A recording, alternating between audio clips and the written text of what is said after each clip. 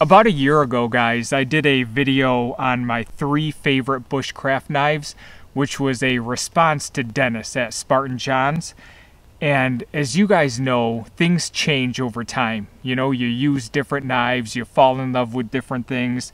And I just wanted to do an update, kind of a reboot, or my favorite bushcraft knives part 2. And just show you if anything's changed at all, and kind of where I stand with bushcraft knives here today. The first knife I want to talk about is the Mora Companion MG. This will always be one of my favorite bushcraft knives. This was my very first one. I think it cost me about $15, and it is outstanding.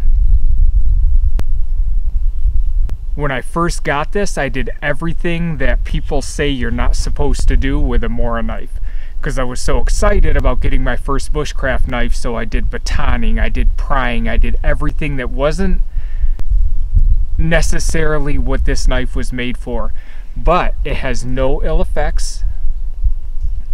It still smiles to this day, and I still love using it. It's not as thick as the Mora Robust or the Mora HD Companion, but I actually prefer the thinner blade. It's an outstanding slicer. It's a great carver. Handle is very comfortable. It doesn't have the same palm swell as the thicker spine Moras, but I like it. I like the fit and finish and profile of the Mora Companion MG. It's one of the knives I recommend when people ask me what Mora should they get for their first Mora knife or their first bushcraft knife, and I love it. The spine was rounded off. I just took care of that, and it's a nice squared off spine. It'll strike a spark with a piece of flint or a piece of chert. And if you're looking for an inexpensive, top-notch bushcraft knife, I highly recommend this one, guys. It comes with your standard hard plastic Mora sheath, which I have never had a problem with. If retention is an issue for you, I have a video where I talk about my retention system right here, this little piece of paracord. So that is my Mora Companion MG, my first bushcraft knife, and I still love it to this day. My next one, which may be my absolute favorite bushcraft knife, is the Mora Classic No. 2.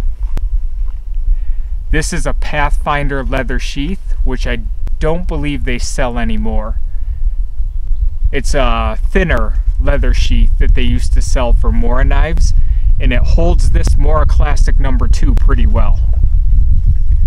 I can't say enough about the Mora Classics. I love the birch handles. I love the red paint that's on them. Particularly why I like the Mora Classic No. 2, it has a little bit longer of a blade than the Mora Classic No. 1 and the Mora 2/0. So it's a bit more versatile. This is another spine that I squared off. Scandinavian grind.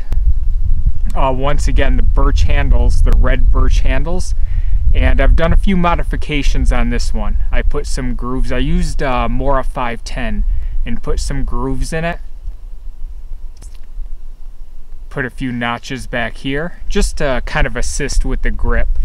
I also sanded off the first layer of this red paint because it is a bit slippery. I threw a Ranger band up here,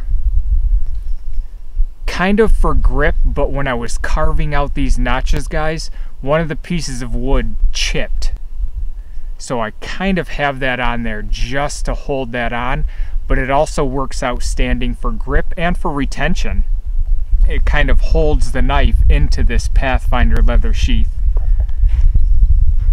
I have a patina on there, and I also have a lanyard for no other purpose than if I drop this knife. I just don't want to lose it. That's why I have this high visibility red on there.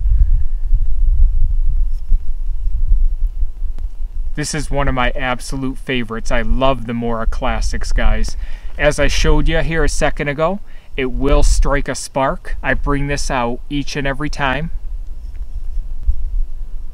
I don't baton with it a lot. I mean, I will, some of the smaller stuff, but I carve with it I start fires with it with the squared off spine. I manually squared off the spine, and I love to hit it with chirp.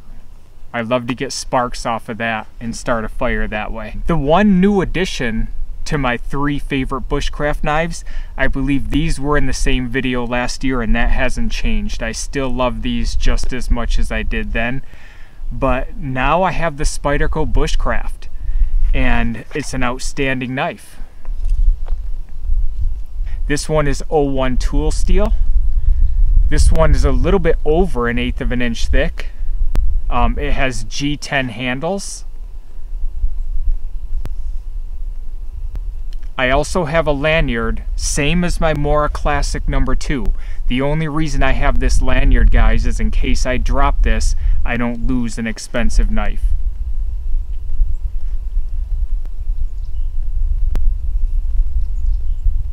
I wouldn't say that I prefer this over these 2 knives. I would just add it to one of my 3 favorites. It's definitely one of my 3 favorite knives.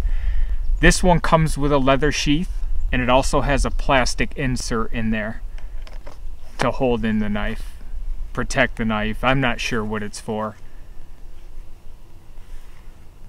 But I have a review on this if you guys want to check it out. It's a great knife.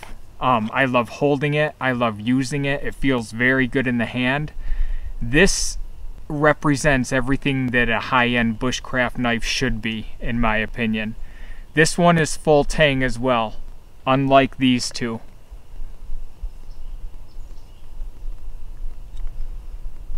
But the same running theme, guys. They're all high carbon steel.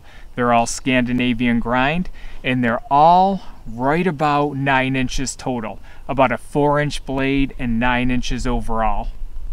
So that is kind of where I stand on my 3 favorite bushcraft knives as of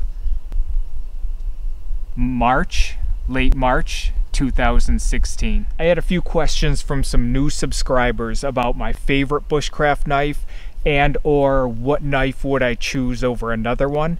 So I thought I would just do an update on my 3 favorite bushcraft knives and how it stands today, and kind of let you go from there. I appreciate you watching, and we will talk to you again down the road. Bye-bye.